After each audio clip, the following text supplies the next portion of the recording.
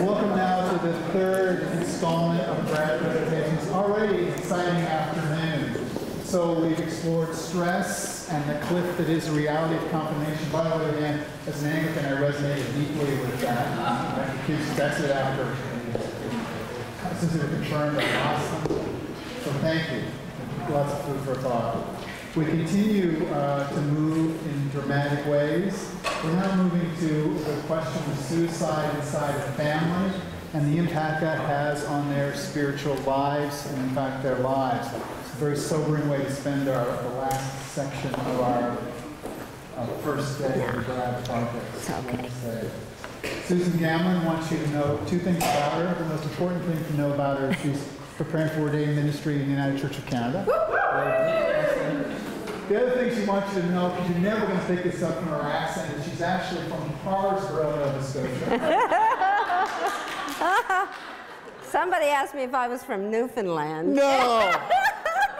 Like, were they from, like, Saskatchewan or something? Like, what's that? Okay. I thought, oh boy. For the next 45 minutes to 50 minutes, we're in Susan's hands. Susan, over to you. I'll take that. Yeah.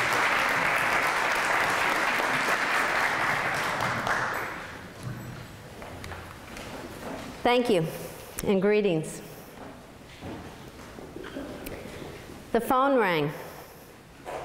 It's one of those calls that you could never have imagined receiving just moments before. It was my daughter, Christine. She was a freshman at the time at the University of North Carolina. She lived about 3 hours away from me. She was sobbing uncontrollably. For several minutes, I could not make out what she was saying. She was the first person in our family to learn that her father had died in Miami. I really don't remember much of that conversation after that. Somehow or another, I must have managed to book a hotel for that night, book some plane tickets for the following morning. Although no longer married, this was someone who had been an important part of my life. I'd met him when I was 14, and I'd known him for 25 years. I was in uncharted territory. All of a sudden, my kids and I became survivors of suicide. When I speak of survivors of suicide, I'm referring to the people who are left behind to grieve the loss of a loved one, or someone close to them who has died by suicide. Is anybody familiar with this ribbon at all? You are, Jody? A couple people? Okay.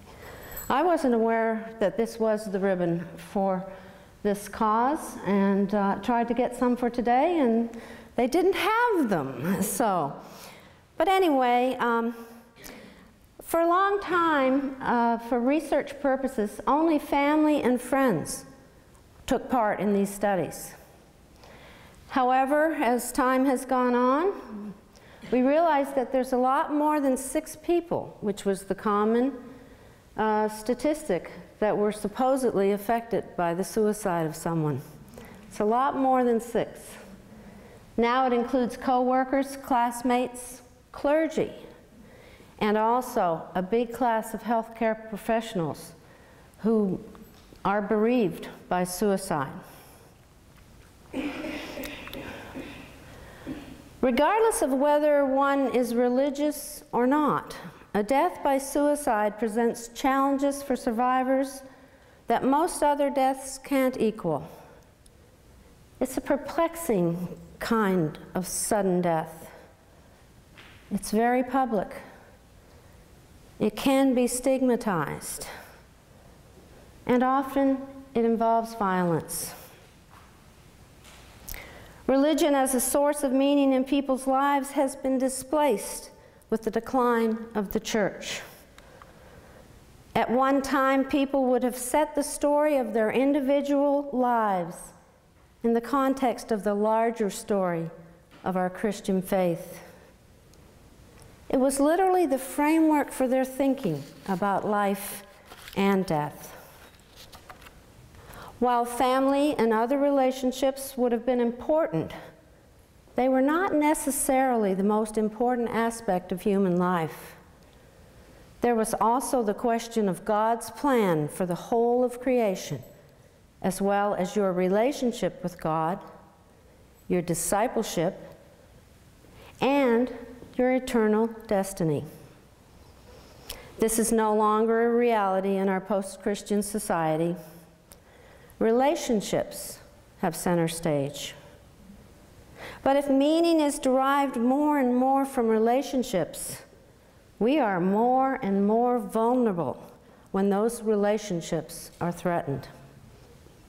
Suicide is a threat not only to the individuals who die, but to those who are in relationship with them and are left behind. It's a threat, it's a loss to our social order. Every time someone dies by suicide, our world loses someone who is special to God. Today, mourners often gather at crematoriums or funeral homes rather than in sanctuaries. And it is not uncommon to learn that there will be no formal gathering of the family or friends at all. The research shows involvement in organized religions provides the opportunity to develop an extended support network in congregation members and in clergy, which has been shown to help in the prevention of suicide. Yet the church is the last place that many would consider to come for support of this type, for comfort, for care. Part of the reason for that is we have a lot of baggage. Mary T. Stimmons writes, "The church has been instrumental in forging and perpetuating the stigma that haunts mental illness and suicide." This is not to be denied. But precisely because we have this history, and Jesus calls us to healing ministries, there is no better venue than the church to promote a positive religious reframing of God's love.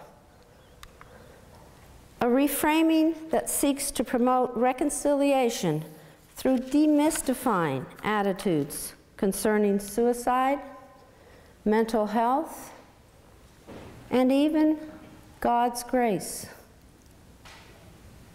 At the very least, those who have lost a loved one to suicide deserve a theology of hope that is greater and more powerful than the hopelessness expressed in the suicide.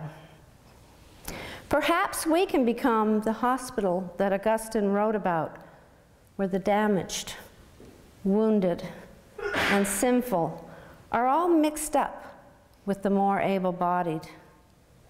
Where the church is holy not because its members are holy, although he put in there, although some are, but because its head is holy. Jesus Christ is holy. Edwin S. Schneidman is a well-known name in the study of suicide. He helped to establish this field as an interdisciplinary field. He has since passed away in 2009, and in a book that he wrote, not his last book, but one of his last books, he wrote that what he was going to write was going to be very controversial to his colleagues. He said that practically all the past and current studies, including his own, had missed the mark. He said one needs to examine the problem of suicide with an open mind and a fresh template. I strongly believe that it is what is sensibly required, he says, is a therapeutic agent, a person, who can reduce the individual's pain. he coined a term called psych-ache. The two most important questions to ask are, where do you hurt? And how may I help you? I believe that this is a question that can be asked in the interest of suicide prevention as well as suicide bereavement. I hear Jesus ask those simple questions to many in the gospel stories. Many who were suffering from mental illness and stigmatization or their otherness. And he listened to their answers as a shepherd listens for the sheep.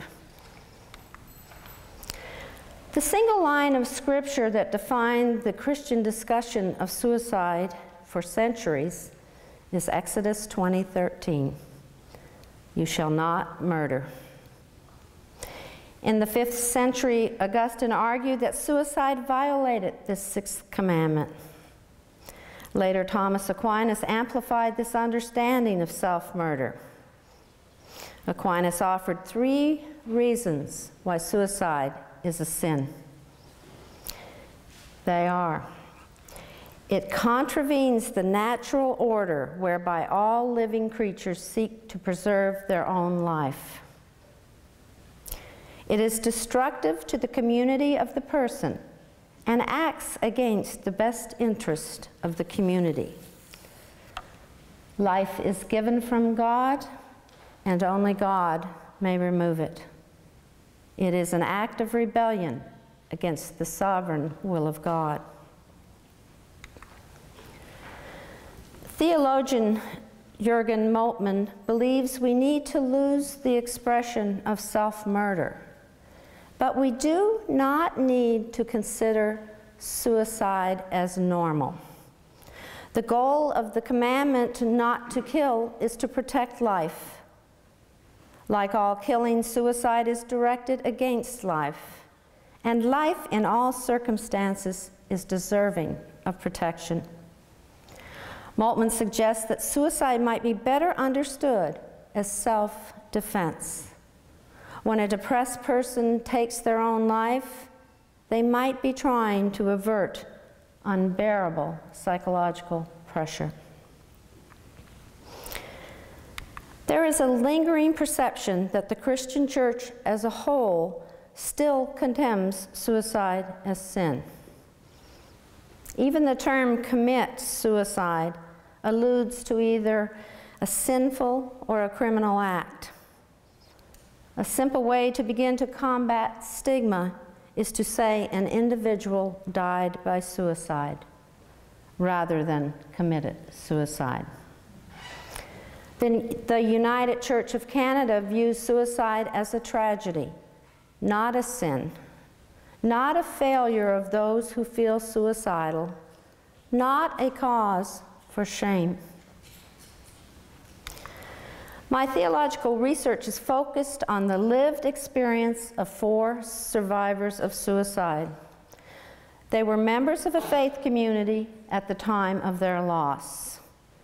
I wanted to explore the experience of suicide survivors through the lens of pastoral theology. Robert Dykstra remarks that Jesus uses the shepherd image in his teaching to express God's concern for those who have gone astray. Pastoral theology, for me, is about having God's attitude of care and concern, being sensitive to the complicated, everyday needs of the human spirit, with my own ultimate theological thought and reflection being continually reworked. For me, this is a theology that by its very nature arises out of ordinary care and concern for people, rather than a pre-existing theology that is applied to care. My research has shown what I have witnessed in practice, that those who have lost a loved one are not interested in being engaged in the philosophical and theological debates about the ultimate questions of God and how God acts. They are more interested in the penultimate, or the secondary questions of life. They're concerned with thinking and in some cases praying about the joys and sorrows and the sufferings and confusion surrounding their attempt to understand the challenging personal, social elements of their own lives. Theologian Dietrich Bonhoeffer wrote about the relationship of the penultimate and ultimate theological agendas. He said that when he was with someone who was suffering bereavement, especially if they were a Christian, he made the conscious decision to adopt a penultimate attitude. He chose to remain silent as a sign that he shared in the bereaved person's helplessness in the face of the event. He wouldn't speak biblical words of comfort, which he said were known and available to him. He explained, "The penultimate embraces the whole domain of Christian social life, and especially the whole range of Christian pastoral activity." Researcher John R. Jordan says, the ability to be present with the pain of survivors without a rush to fix the problem is a crucial skill in working with traumatic bereavement. Because of my curiosity about and interest in bereavement and suicide, I invited members of the Christian faith community who had experienced the suicide of a loved one to participate in my theological research. Finding interviewees was more of a challenge than I imagined. I sought out participants from the United Church of Canada, the Anglican Diocese of Nova Scotia and PEI, and from the Presbyterian community. The first and only 4 individuals who responded to the invitation to participate were interviewed for my study. And they were great. They were all members of the United Church of Canada at the time of the suicide, and they all remain so today. My research question: what is the experience of a member of a faith community who has lost a loved one to suicide? I conducted a qualitative study using the phenomenological method of research. An assumption of this method of inquiry is that there is a structure and an essence to shared experiences that can be narrated and understood.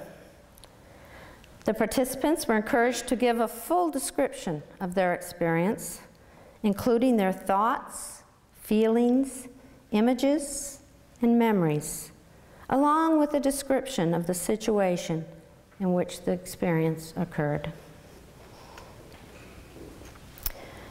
Researcher John R. Jordan again and his colleagues state that the hard-won wisdom acquired by those who are living with the loss of someone to suicide is likely to be more beneficial and more relevant to those seeking assistance than treatment approaches in the mental health field, which emerge from the top down. Participants have been given pseudonyms. They include Sophia, lost her former husband and father of her 3 adolescent children to suicide. Jackson, a father who lost his adult son. Emily, an adult who was an adolescent when her father died. And Lily, whose husband died by suicide. All of the participants in this study took part in a structured interview, which was digitally recorded. They answered the same series of open-ended questions and various probing questions for clarification as needed. Each participant made themselves available by email for follow-up questions that emerged. All of these answers were then coded and analyzed. I think they were getting ready to block me when they saw me come in on email.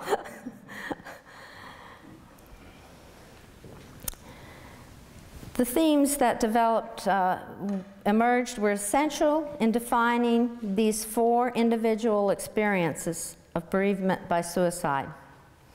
Their experience would not have been able to be understood without these. My presentation will address 3 of these themes in some depth, mainly using the words of the participants. The themes are support for survivors, survivors and self-care, survivors as theologically diverse. Support for survivors has been divided into 2 sub-themes: clergy response and congregational and community response. We'll talk about clergy response first. In 2007, the Duke Institute for Care at the End of Life surveyed 917 faith leaders, of which clergy were 76% of the respondents. It showed that 7 in 10 faith community leaders are comfortable providing support for grieving adults, but only 3 in 10 are comfortable supporting grieving teens and children. Half are comfortable providing grief support following accidental death. And only 1/4 of the respondents are comfortable providing grief support following either violent death or death by suicide. My participants were asked to describe any contact that they had had with clergy or a chaplain following their loss. Sophia said, "A new minister had just come in, and she did a really good job on the funeral. She didn't know who I was until the funeral. Later on, she did talk with me. I attended church quite regularly at that time. I really liked the minister.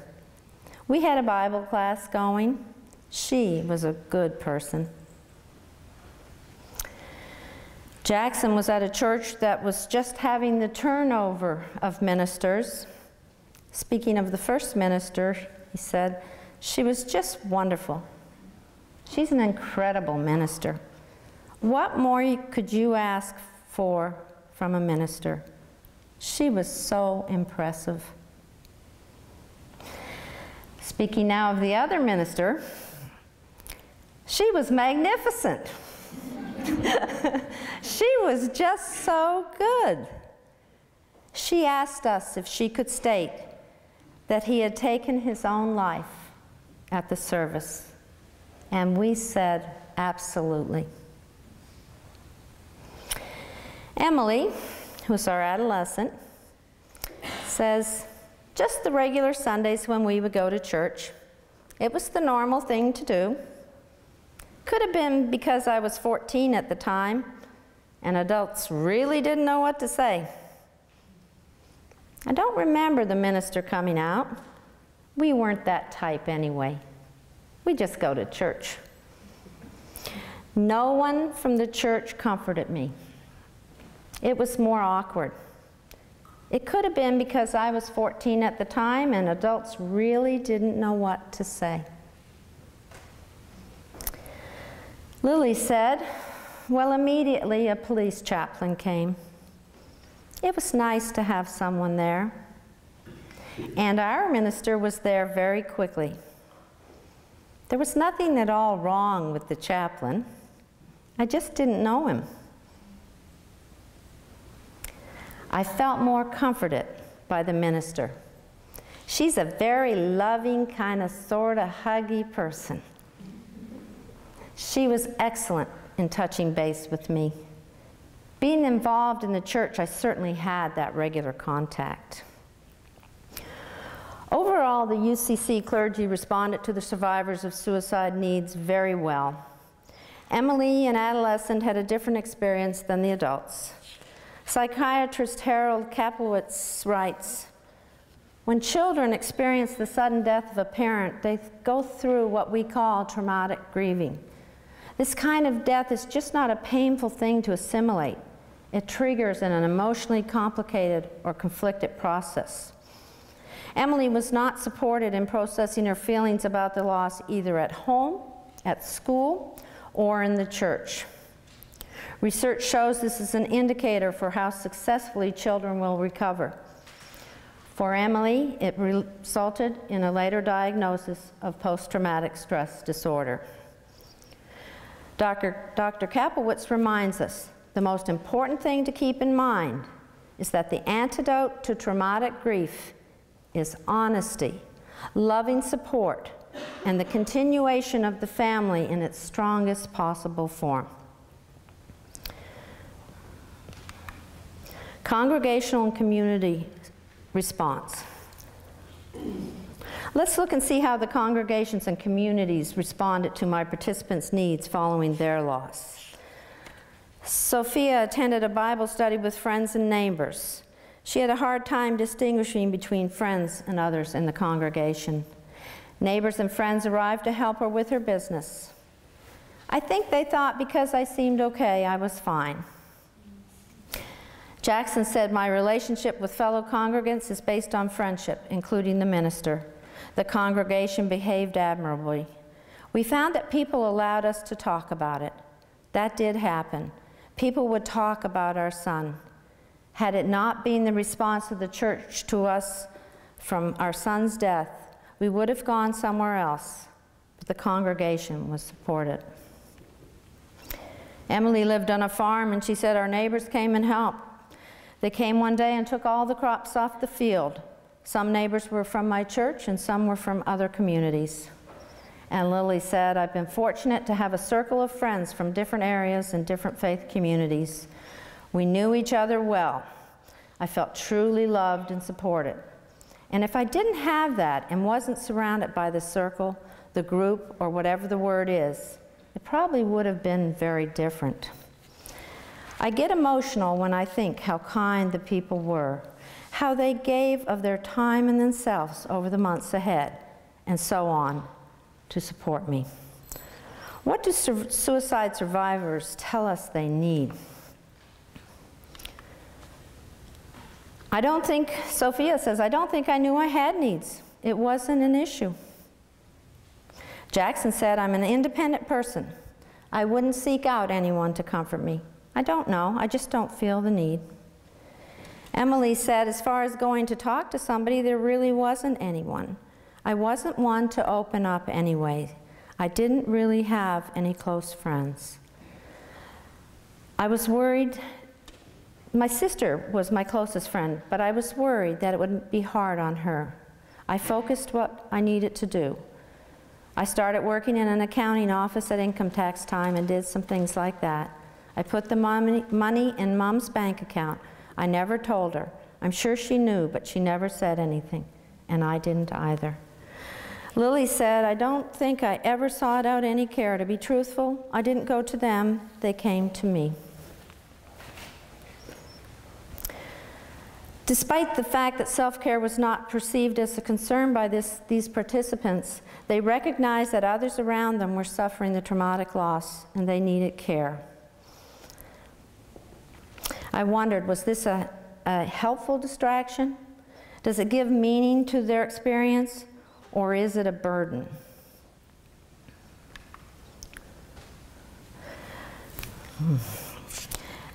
Let's look at the participants' theologies and how they were affected by their loss.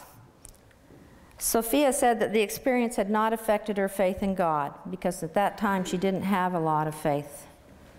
I attended church, but I didn't really get anything out of it. Jackson said although he had attended church most of his life, he never really believed in God. The suicide had no effect on his faith. Emily said, all I could think of was, why did this happen? My faith in God was not affected, not at all. I just couldn't figure out why, and I knew there had to be a why. And Lily said, I suppose in a sense this event really strengthened my faith in God. The fact that my belief in a God to whom I could seek some solace, sharing, or whatever, was comforting to me at that time, as well as being able to pray for the same for others mourning my husband's death. Theological underpinnings were different for each participant, and it was difficult for them to go deep into their reflection on their own theology. In fact, they just touched the surface. The issue of theodicy came up for Sophia and Emily. Why would a benevolent and merciful God allow personal suffering and pain? It makes no sense. Theologically, the question can be reframed to ask not why we suffer, but who suffers with us. For Christians, the answer is the crucified one, Jesus the Nazarene. I would like to thank my 4 participants. Helen Sweet in the middle here is my consultant, and she is also a survivor of suicide. Dr. Jody Clark, and of course we have to thank God. And also, this has really been rushed, and if you have any comments or would like some information, or I hope you'll stay tuned and look later on for the final report, because there's so much I just couldn't say that these folks said, and it was all really valuable stuff. Thank you.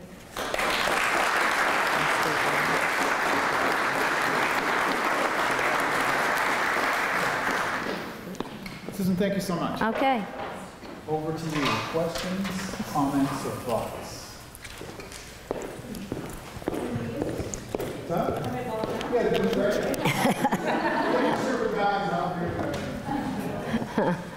Thanks. Thank you, Susan. You're welcome. I really appreciate at the beginning how you had clarified the terminology of survivor, and I know language is a big piece in how especially the church is coming to look at its understanding of suicide. And I wonder if language came up for any of the participants, such as how we say someone committed suicide, or an attempt, or a successful attempt. Yeah. And if they discussed that and how the church related to them. Actually, my advisor had told me years ago when I met her, when I became a student minister at Rockingham, I must have said that expression once, and she corrected me. And that was the beginning. We had a workshop here, a wonderful workshop with Barry Banks in November. And I noticed that they kept using the word commit suicide in that. But that, he was with the nurse, it was more of a clinical, you see that in clinical things. My folks pretty much knew that's what they were. They self-identified as a survivor of suicide. I can't remember when it came to me, but if you read any kind of literature about it, any work on it, that's what you're going to see. Sometimes you'll see survivor of suicide loss. That's I think, and they're probably trying to make it clearer, because people that don't know might think that it has something to do with an attempt, and it does not. Thank you.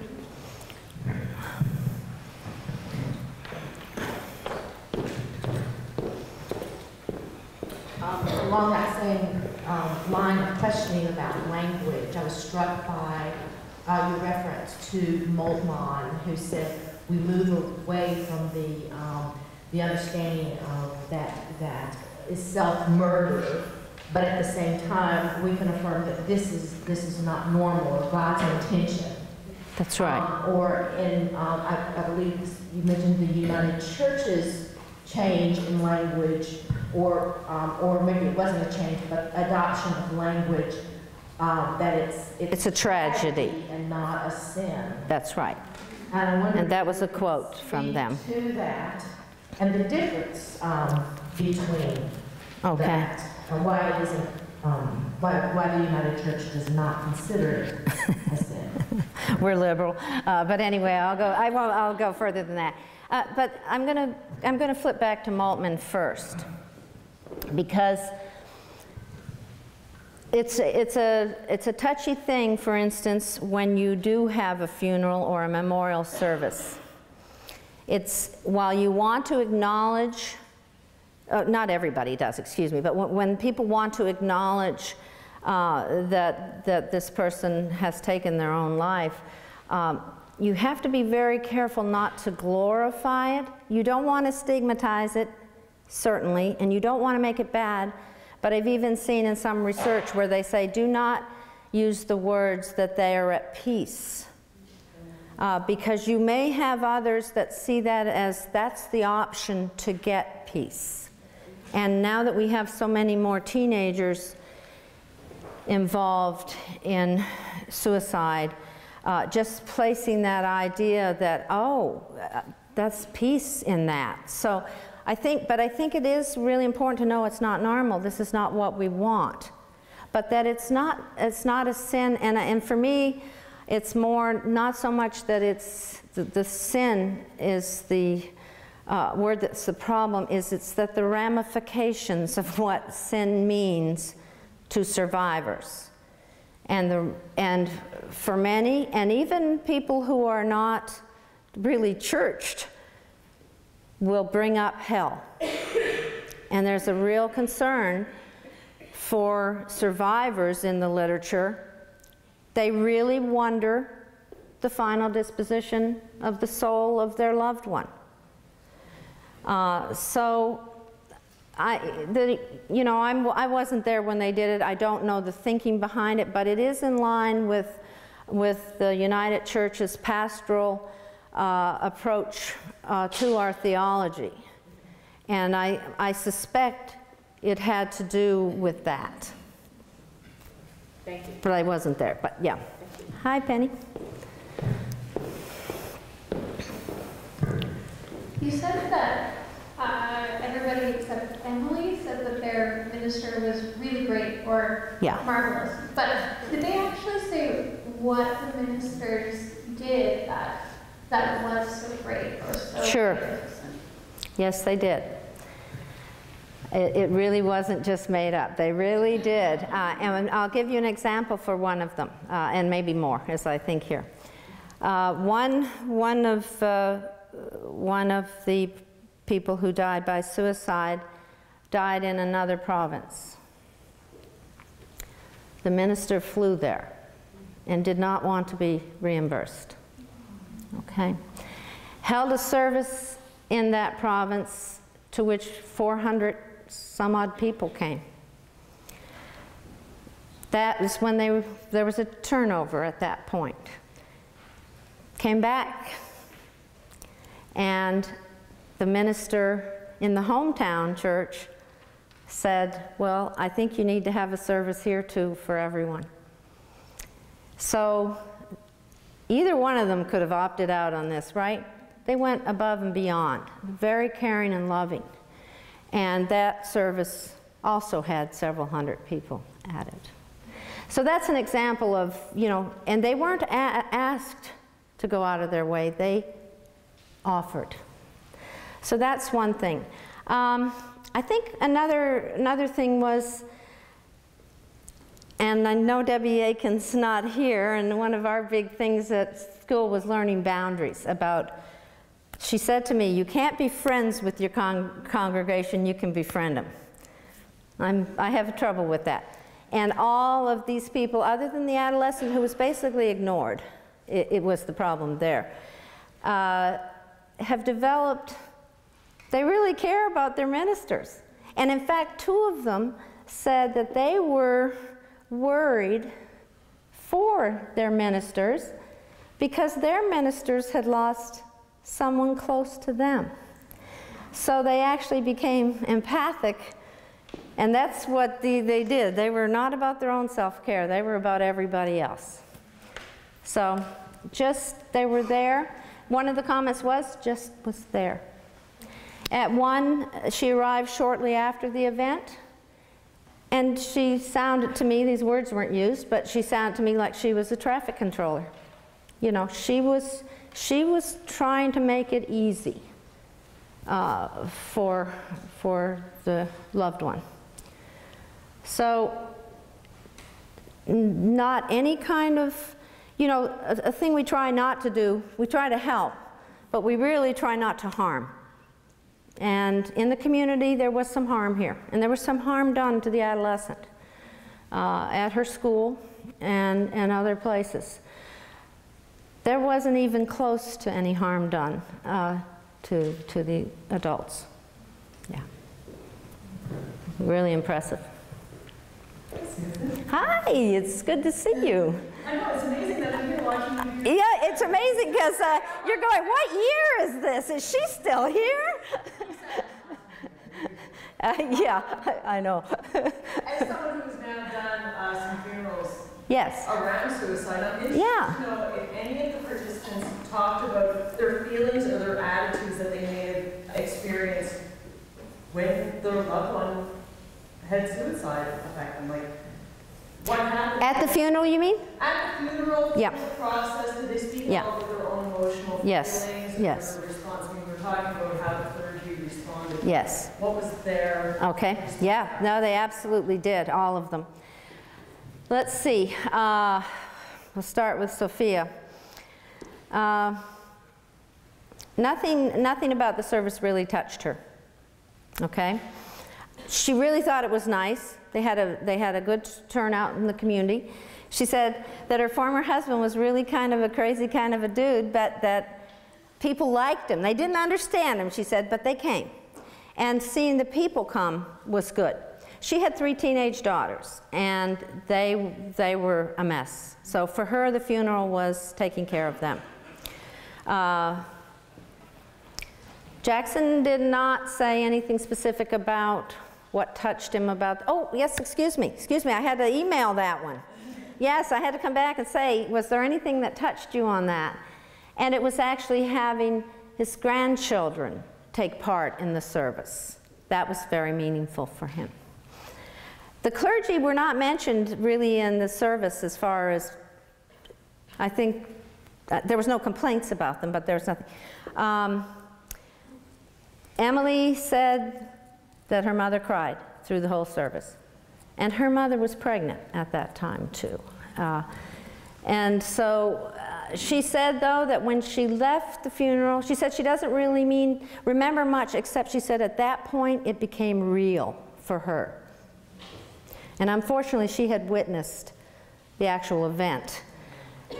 And that didn't even sink into her till she was there. She said that became real for her. The minister had no communication with her at all that day.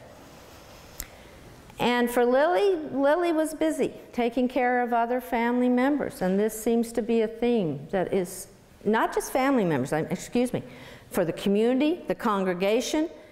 There was a big responsibility to just make sure everybody was doing okay, because she remarked how they were just as devastated by her and as she was by this event. And that she was worried for them.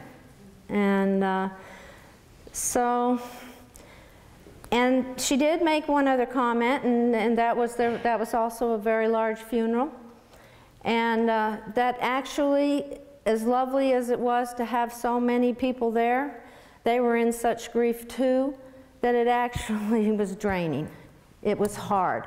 So I think what happened is, and the word shock is used through a lot of these other questions, which I wish I could have shared with you. Shock and, you know, the shock, and the other word used over and over again was awful. Okay?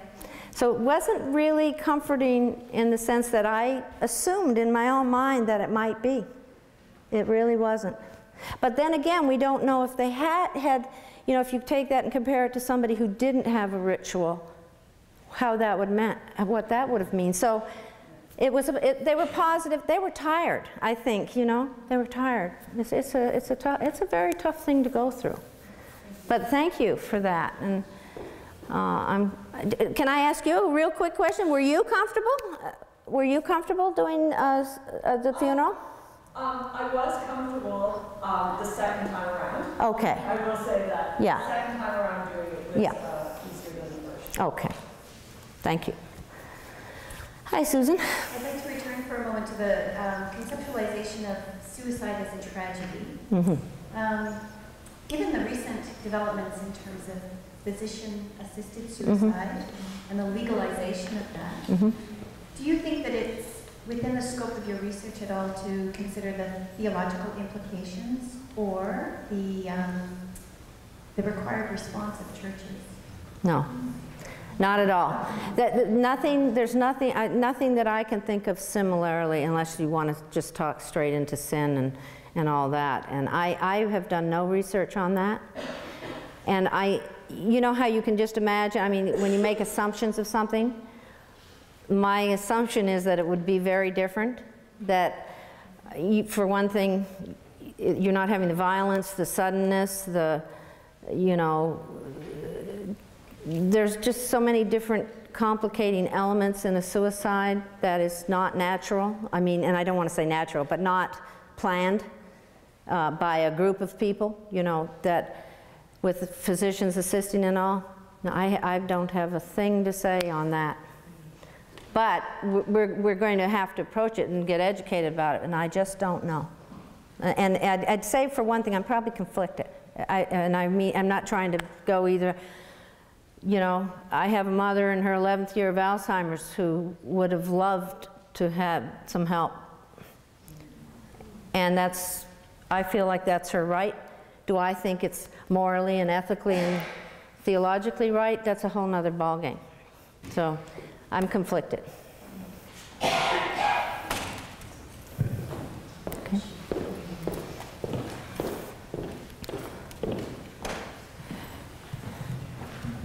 Hi, Susan. Hi. Just a quick question.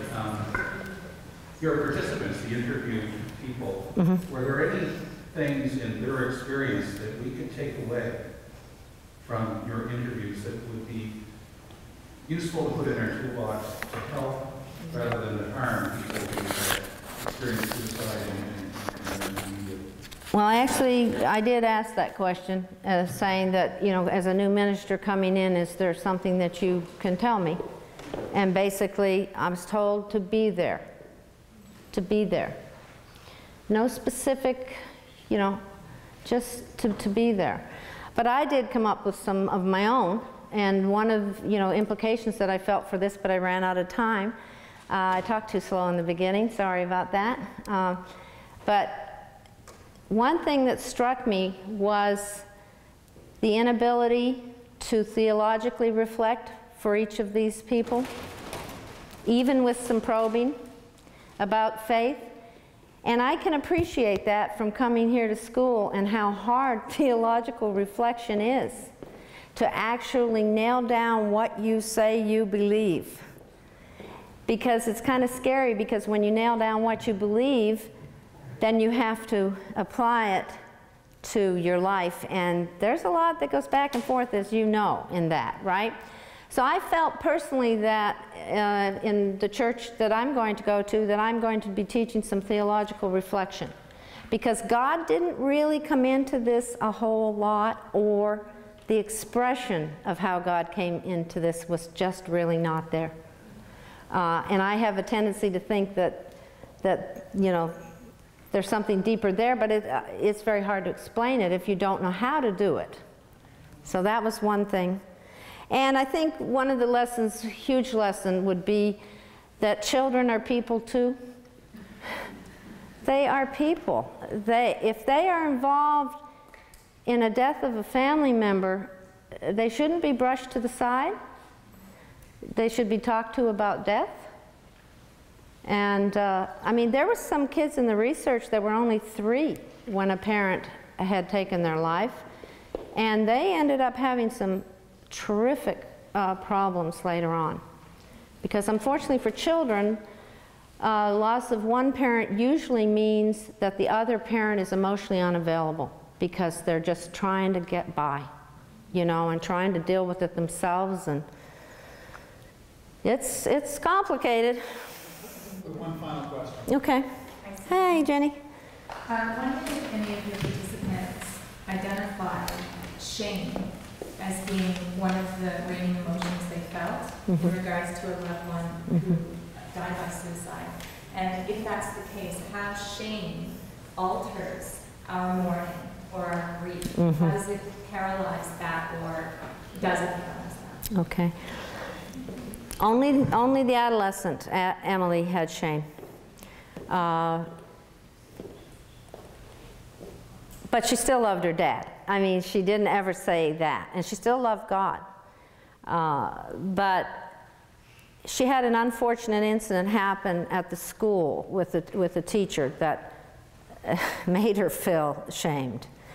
And I think from the research you show that those things, if there's nobody to help and just talk and flesh it out a little bit, it has long-term effects. But that makes me think of stigma, too.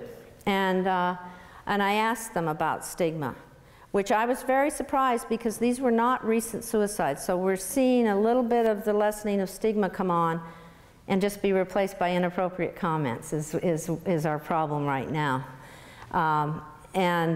Stigma was not a big part of this, which that was a surprise.